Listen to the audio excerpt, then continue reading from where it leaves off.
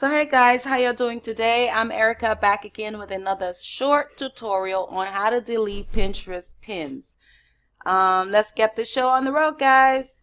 To go ahead with that, you need to be signed into your Pinterest account and select a board that you want to delete pins from.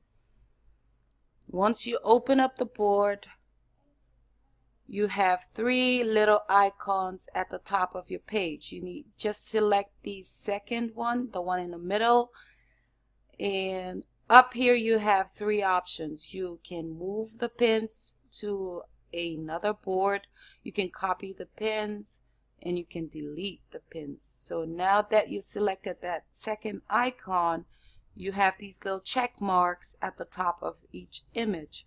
So just select the image that you want to delete.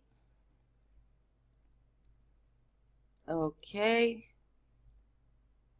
select those images and you click on the delete button.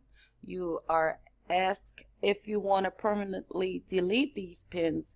Just click on delete pins. You also have the option to move the pins. So once you select the move tab, you have this little box that shows you where you could choose the board that you want to move the pins to. So you select your board that you want to move the pins to, and you can go ahead and just click the move icon.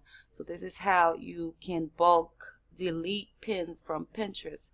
So let's say you want to delete a single image.